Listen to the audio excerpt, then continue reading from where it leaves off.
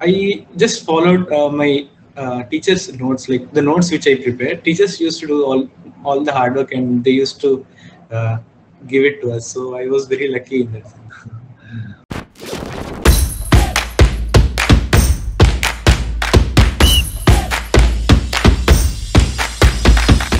Sir, actually, in our coaching institute, we did not use any books as such, but our teachers, they used to pick the problems which are very important in understanding those concepts, and they used to compile all those problems and they used to give it to us. So in maths, I just only solved what my teachers gave me, and the coaching material also helped in at this early age, in the basic questions. The coaching material also helped, and I just used to solve problems given by my teachers for maths. For physics, for concepts, the main book I followed was H.C. Verma only. After teacher explains me the topic, I used to study H.C. Verma. The solved examples of H.C. Verma were very important actually in understanding. And after like solving all the problems in H.C. Verma, then for additional or advanced JEE advanced level problems, used to go to IITO. That was also a really good book for physics.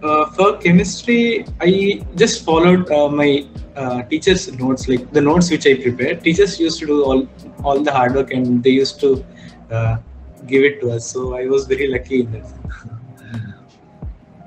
Karthik, can you tell us that IIRODO, did you solve it completely or some selected problems? Around how many problems did you solve of IIRODO? Because H.C. Verma, everybody has to solve it complete. You know, whatever chapters are in the syllabus. So all the chapters which are in syllabus, you have to solve them completely.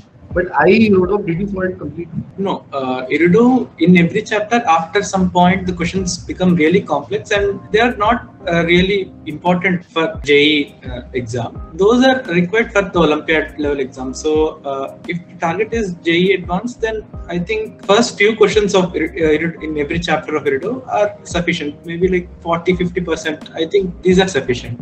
Yes.